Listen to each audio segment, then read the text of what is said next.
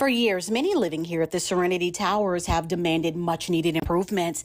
That goes for one man we spoke with off camera who has called this taxpayer-funded high-rise home over the last 6 years. I talked to a new me 2.5, 3 years ago. To no avail, he says. A lack of hot water, toilets backing up, and elevators not working were just some of the issues. I don't just like to keep repeating myself over and over and over and over, and nothing is really being manifested. However, the majority of those units are now operational, as well as the list of other issues having been corrected, Judge Patrick Dandridge was told Thursday in environmental court. Making sure that everything that needs to be done to bring the building in compliance with code has been done.